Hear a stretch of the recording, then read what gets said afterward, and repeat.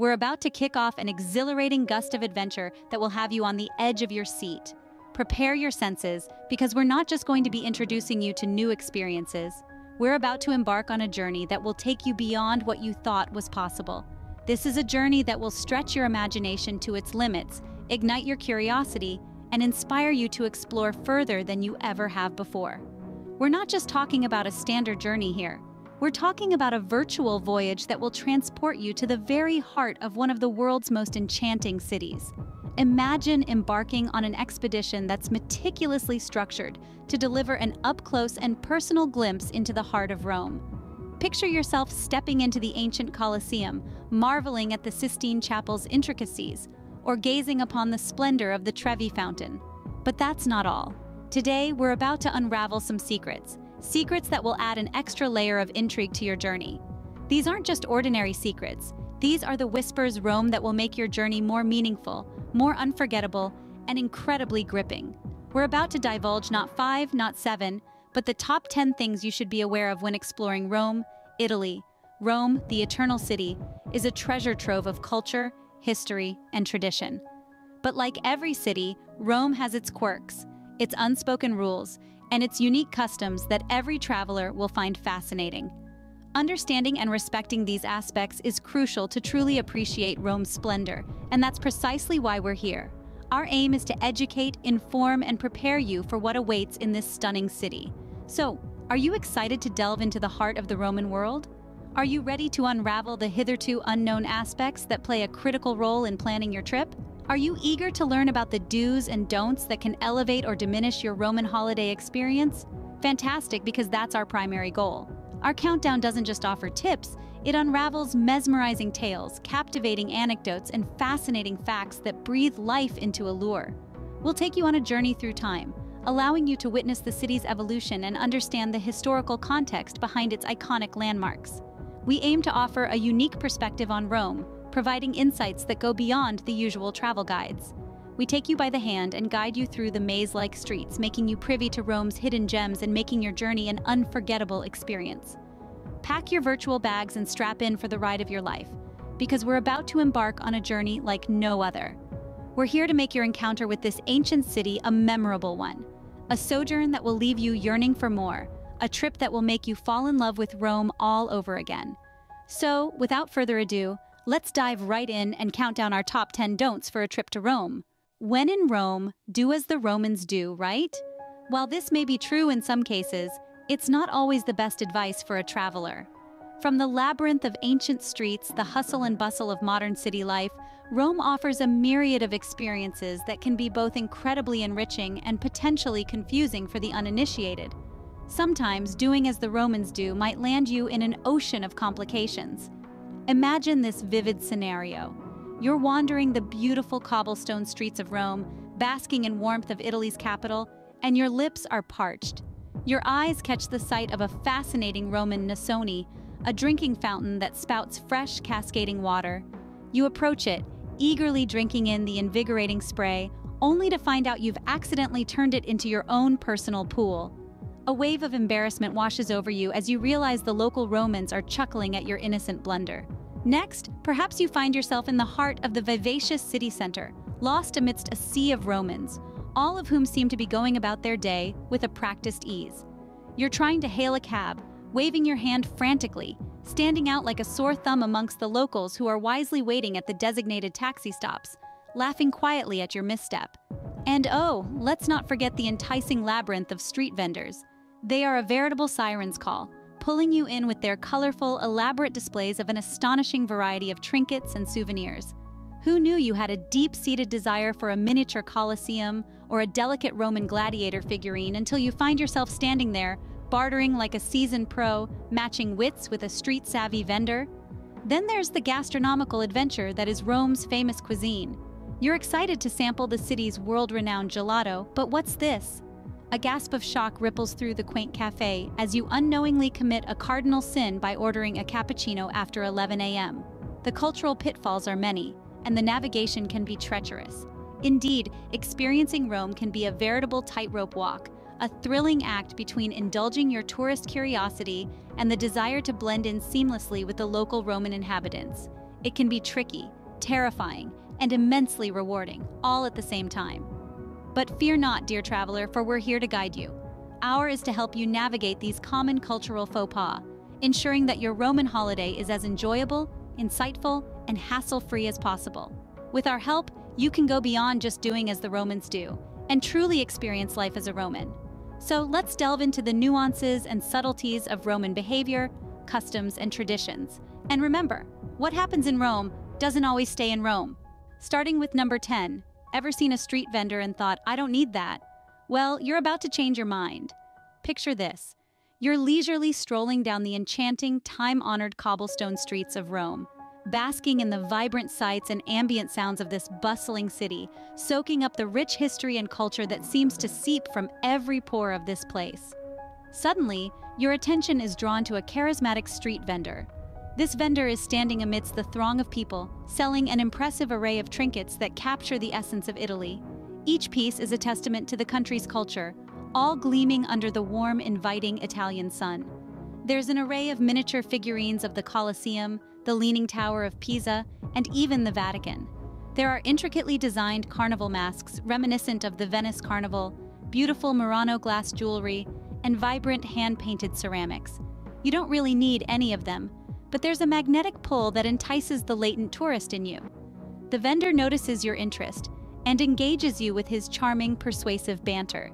He shares stories about the origins of each piece and the unique craftsmanship that went into their creation. His captivating tales are so engaging, before you know it, you're haggling for a miniature Colosseum. You're all too aware that it probably gathered dust on your shelf back home, but in the heat of the moment, it seems like a great idea. However, let's save ourselves the hassle, shall we? Keep walking, folks. Keep walking. Moving on to number 9. You might have seen in movies people hailing taxis with a casual wave of their hand. But in Rome, you'd be better off finding a designated taxi stand. Picture this. You're standing by the roadside, arm outstretched, trying to hail a cab. The traffic whizzes by, and surprisingly, no one stops. Why? Because in Rome, taxis abide by the rule that they can only be hired from designated stands. So, to save yourself the time and arm workout, make a beeline for the nearest taxi stand. And now, on to number 8, a crucial tip for any tourist, not just in Rome, but anywhere in the world. We've all heard the unnerving stories of nimble-fingered pickpockets who can filch your wallet quicker than you can utter pizza. In Rome, these crafty thieves are no less skilled. So always remember to keep your valuables close to your body. Imagine this scenario. You're casually sauntering down a crowded street, your bag slung carelessly over your shoulder. You reach for your wallet only to find an empty space. You're left dazed, victim to the skillful hands of a pickpocket. Now that's certainly not the souvenir you wanted, right? So to avoid this unfortunate event, sling that bag in front, zip it up, secure it well, and keep an alert eye on it. So next time you're in Rome, remember, no impulsive shopping, no flagging down taxis, and definitely no leaving your belongings unattended. Moving on to number 7. You might love Italian cuisine, but trust us, you won't love the prices near major monuments.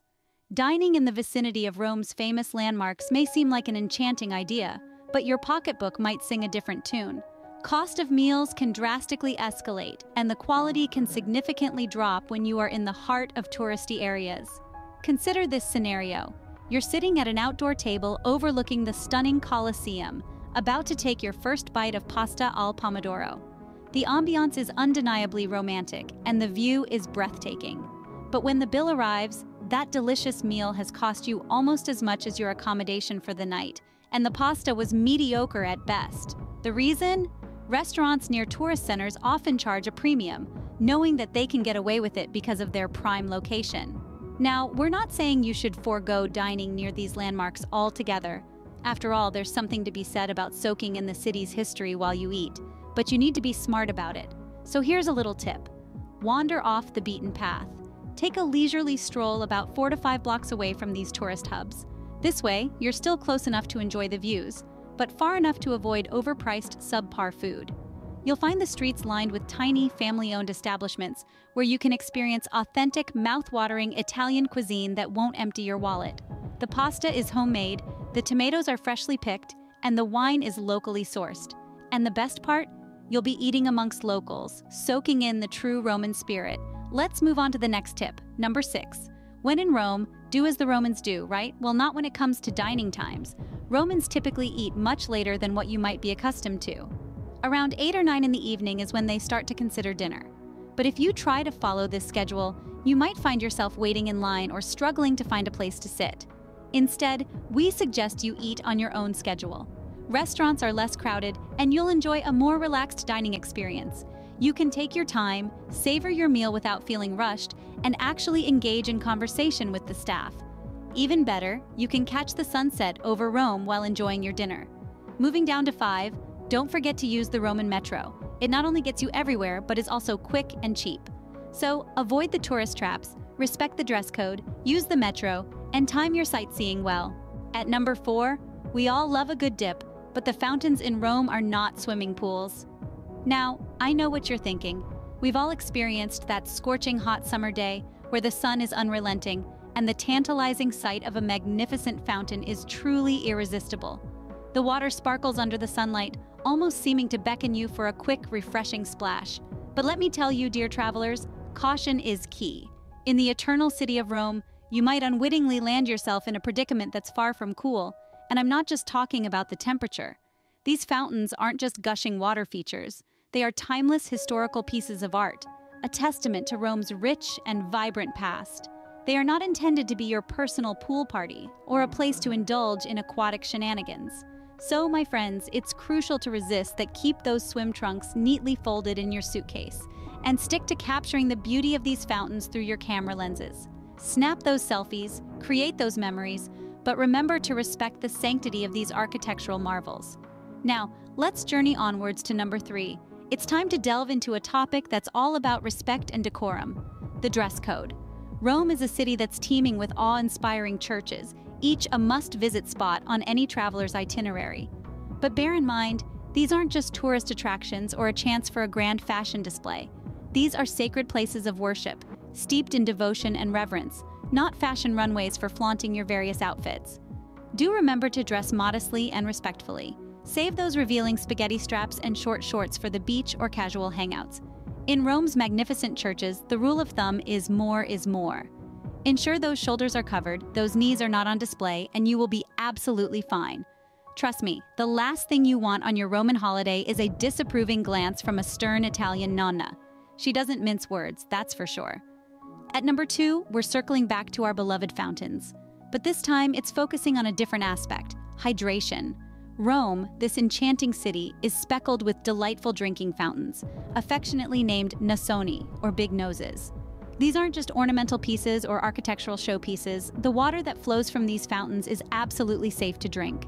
And let's be honest, nothing can quite match the rejuvenating sensation of a refreshing gulp of cold water after a lengthy day of exploring Rome's treasures.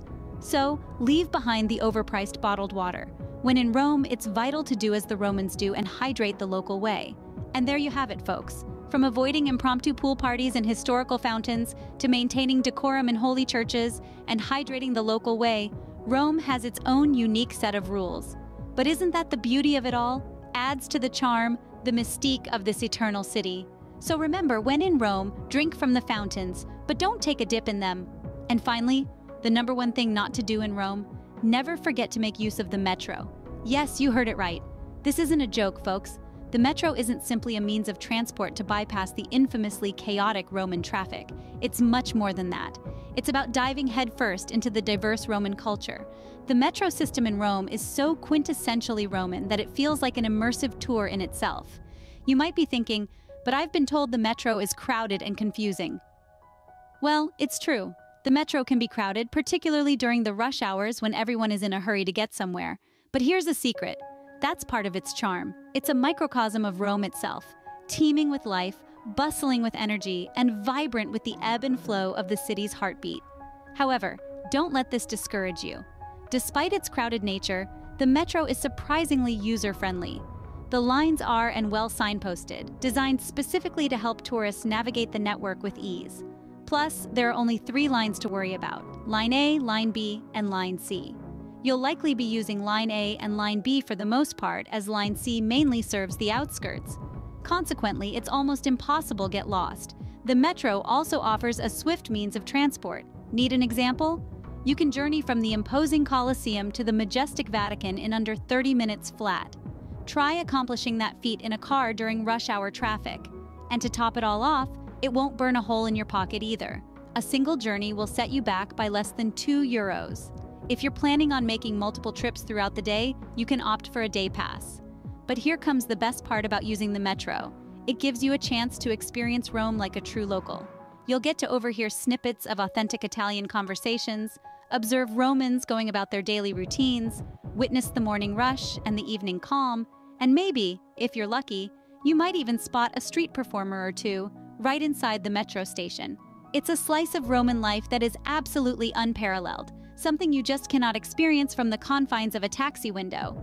So, there you have it, folks. Our comprehensive guide to the top things not to do in Rome. Always remember, the city is yours to explore and embrace. Just make sure you do it the right way. Well, that was quite a ride, wasn't it? We've journeyed through the ancient cobblestone streets of Rome, a city cloaked in an aura of mystery and a history spanning. It's a city of awe-inspiring architecture, captivating tales, and deliciously indulgent gastronomy. But remember, these are merely suggestions, gateways into the heart of this majestic city. They are designed to inspire you, to tantalize your senses, and ignite your spirit of adventure. Rome, a city that seeps secrets from its every pore, filled with surprises at every corner, implores you to dive into its depths in a manner that best portrays your personality. We've endeavored to guide you from 10 to 1. Our list is a carefully curated compendium of suggestions, crafted to enhance your Roman escapade. We've offered advice on the timing of your visits to dodge the crowds, to savor the city in its tranquility. We've emphasized the holiness of the religious sites, urging you to tread with reverence in these sacred spaces. Our guide encourages you to savor the crisp, clear water gushing from the city's ancient fountains, not as a swimming spot, but as a refreshing quench in the Mediterranean heat. We've delved into the labyrinth of Roman cuisine, cautioning you against falling into the tourist trap of exorbitantly priced eateries loitering near the monumental structures. We've exposed the omnipresent pickpockets, a shadowy element to this otherwise enchanting city. Our guidance extends to often confusing rules of hailing taxis, the benefits of the metro system, and the potential hazards posed by the irresistible charms of street vendors. And perhaps you've experienced spellbinding allure of Rome yourself? If so, we're eager to hear from you. We would absolutely love for you to share your wisdom, your nuggets of insight, and your unique experiences. So, do tell us about your experiences and advice in the comments section. Don't forget to like, share, and subscribe for more travel tips and tricks. Arrivederci.